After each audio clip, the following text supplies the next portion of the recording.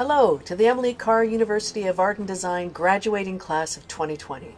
I'm Gillian Siddall, and for the past 2 years I've had the privilege of being President and Vice Chancellor of Emily Carr. It is my sincerest pleasure to have this opportunity to address you all today and to offer a resounding congratulations on the completion of your hard-earned degrees.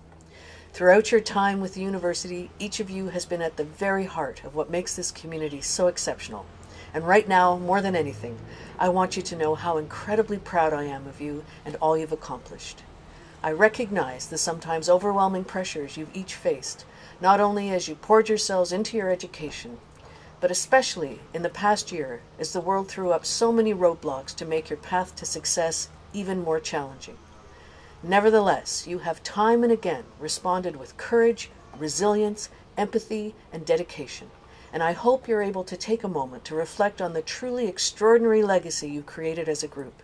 You've consistently proven yourselves to be leaders among your peers, and I know all of your fellow community members will point to the class of 2020 as one that exemplifies the best of what we value as conscientious, creative practitioners.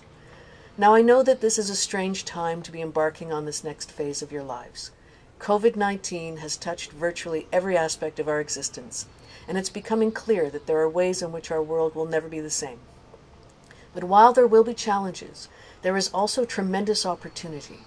Opportunity to shape and remake our world in ways that might have seemed impossible before. We may finally be able to make the changes necessary to slow down climate change. We may discover innovative ways to reduce poverty. We may design new solutions to improve global health. Now more than ever, society needs people like you who can imagine new possibilities in the face of an uncertain future. A post-pandemic world will need active, engaged participants in ways we're only beginning to understand. Such a world will need creative thinkers and innovators, people who feel empowered to build inclusive communities where social and environmental justice can flourish. So, for all the uncertainty that exists around how the future may unfold, there's one thing I am sure of. You've already shown you have what it takes to adapt and to make good on all of your aspirations and dreams.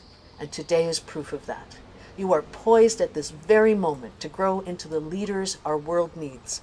And the tireless commitment you've shown to driving change toward a better future through creative thought and hard work is precisely the quality that will take you wherever it is you wish to go next. So again, my heartfelt congratulations to each and every one of you. Your achievements are an inspiration to us all, and I wish you my very best as you begin this next chapter in each of your stories. Take care and good luck.